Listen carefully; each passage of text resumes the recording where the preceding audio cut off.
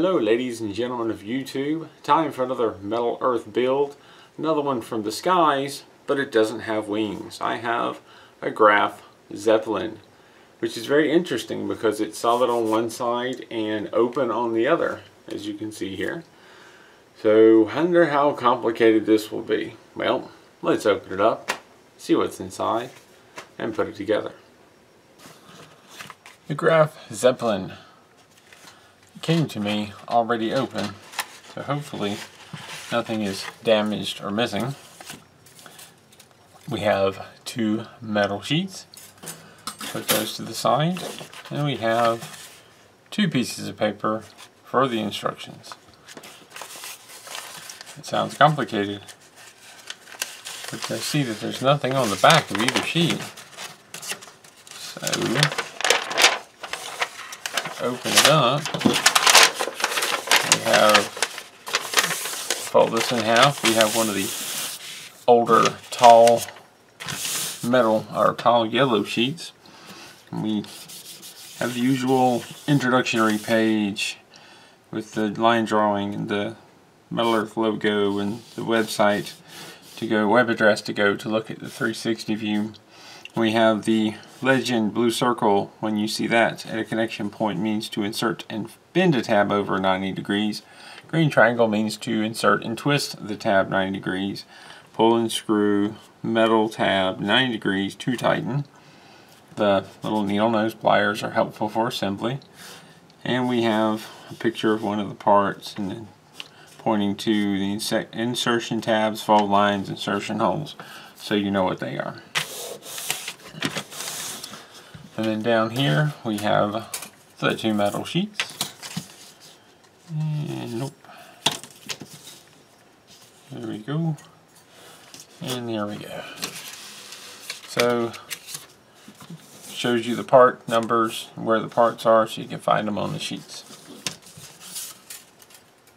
Now if you slide over to the next top quarter, you have the start of the assembly flowchart, starting with part 1. And it's telling you to fold and twist the propellers. And then down to part 2, we've got all these pieces that come together. When you get to the middle of the page, we jump down to this bottom left quarter and continue on. It's showing inserting more stuff and stretching it out, and I think it may be easier to understand once we're putting it together, but right now it's a little vague. And then over here we go down, we add in all of these parts, and then we go to the next sheet. Interesting that they didn't print this on the back.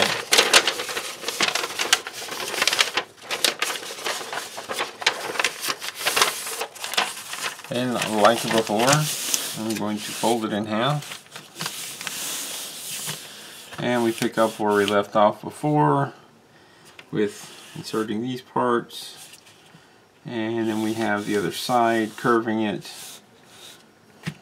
adding it on. It seems to be a rather jumpy direction. It's kind of vague in how things go. Interesting. Very interesting. But you just follow along as best you can.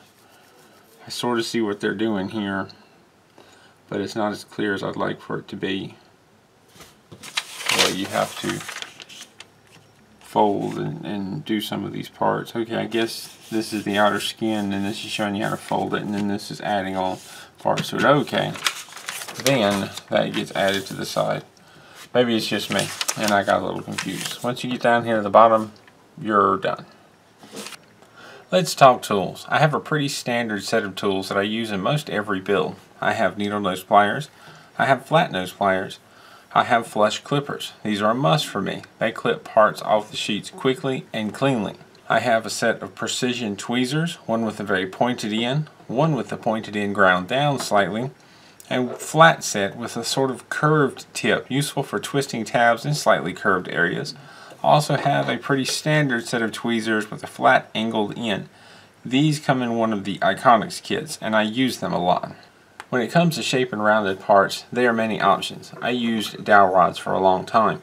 I sharpened the ends of 2 of them with a pencil sharpener. These 2 are great for making cone shapes. Another option is a cheap drill bit set. This set has quite a few different sizes to choose from. Another option is a set of step mandrels. Ring pliers or round nose pliers can be found with jewelry making tools and work wonderfully for curving delicate and or hard to get to areas. We've peeked at the directions, we've got our metal sheets, we've got some tools. I've got a larger bar that hopefully will be the right size for shaping that side of the skin or that side of the airship. Let's put it together.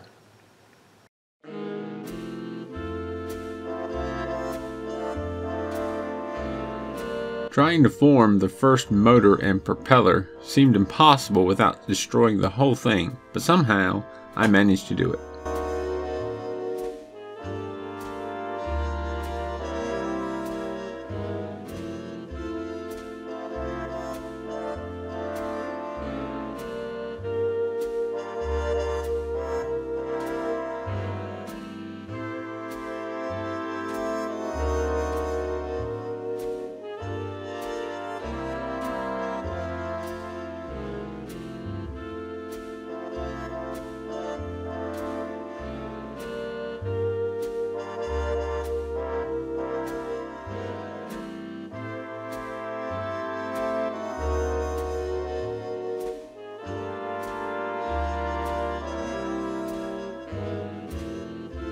I had a lot of fun trying to get all 3 of these pieces lined up.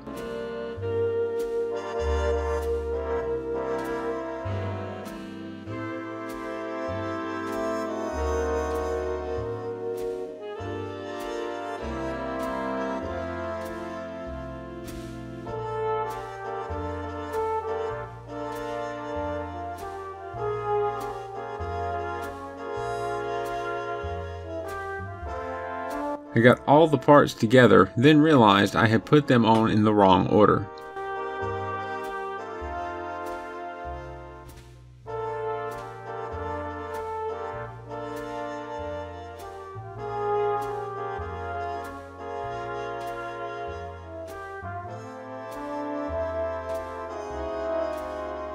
Be careful to line up everything the right way. I got one of the letters backwards, I think the one with the A on it, and it came up to be a problem later.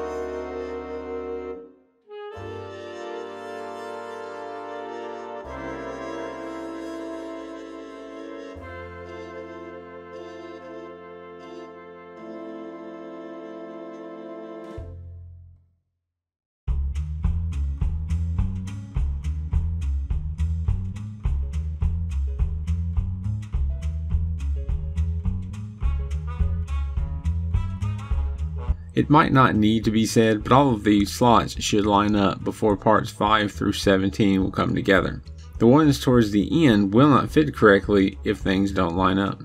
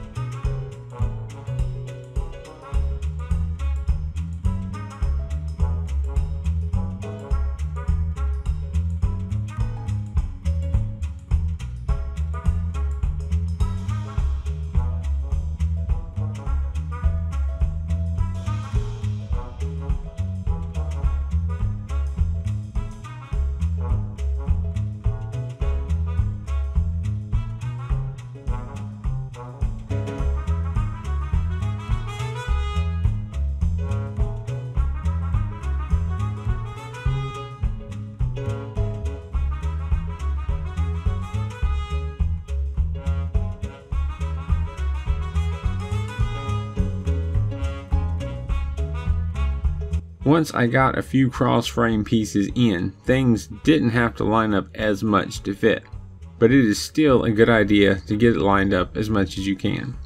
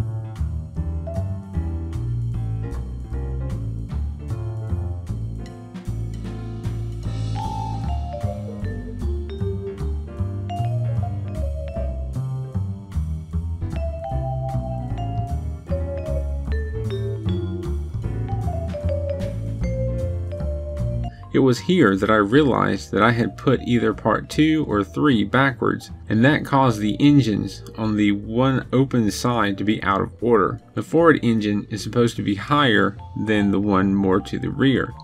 It was far too late at this point to go back in the build and fix it.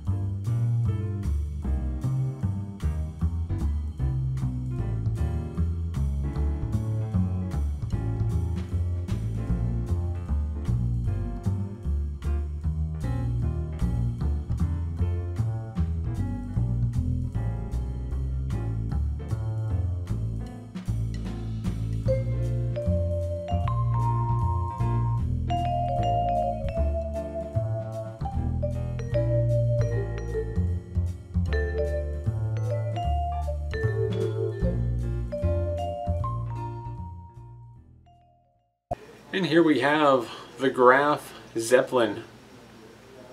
This is not one of my favorite models. It was a little bit difficult to build. It wasn't terrible, but it was a little tedious with this open side and trying to get everything aligned, and all of these centerpieces did not actually want to stay in place and aligned like they're supposed to. So that was quite a bit of challenge, and you can kind of still see that a little bit here and there where they're not quite even. Now another thing I did is I mentioned, I think I put one of the parts, like part 2 or 3, on upside down, not meaning to, not realizing it, and it ended up putting so that one of these engines is up high instead of down below like the other side. So that's a goof up on my part, and by the time I realized what I'd done, I was almost finished with the model. There was just no going back, taking all these frame parts off and pulling it apart back to the beginning to try again. It is a fairly neat looking model. It, you know, with it being solid on one side and the framework on the other, it's pretty cool looking. Knowing the mistakes that I made in building it kind of takes away from that a little bit. Maybe if I did it again, I could do a better job. It's not a bad model, and it's not a bad one to start with. It's a little challenging without being ridiculously so. So if you're wanting to build this, if you've already got it, if you're thinking I need to get started, watching this video may help you out a little bit, and maybe yours will turn out the way it's supposed to, better than mine. If you have any questions or comments, as always, leave them down below. Thank you for watching, and keep on keeping on.